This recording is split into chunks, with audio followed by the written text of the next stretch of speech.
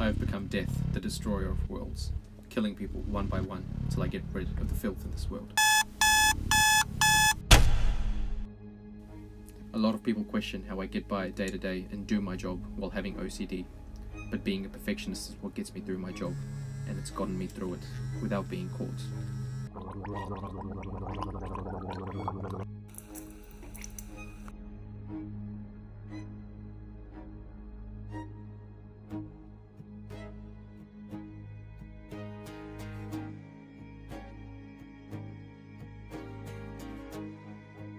I have 2 showers a day, one in the morning to wash away my sins, and one at night to wash away the blood after disposing the bodies. To blend in, it's important to be groomed, clean-shaven, not leave a single bit of facial hair on my face.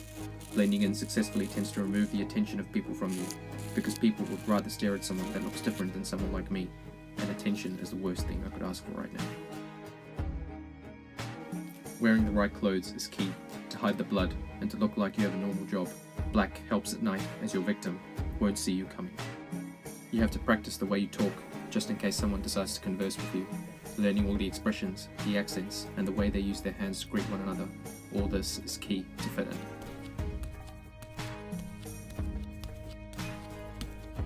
I have to act normal, unassuming, till the time comes to take my victim out.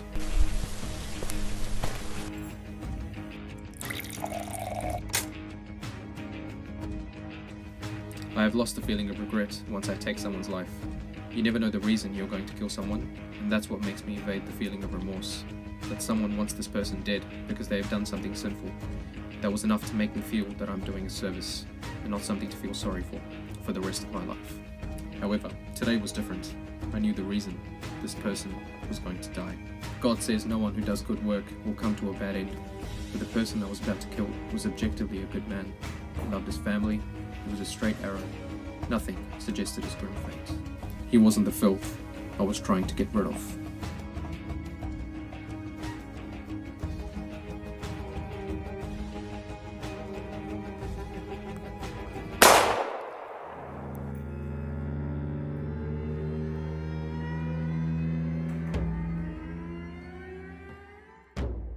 Being a hitman, you don't feel grief, but now, knowing the reason this person died, which was no reason at all, I might feel regretful, but I have to forget about it, because it will be impossible to function with the thought in my head that I've become the person I swore to destroy.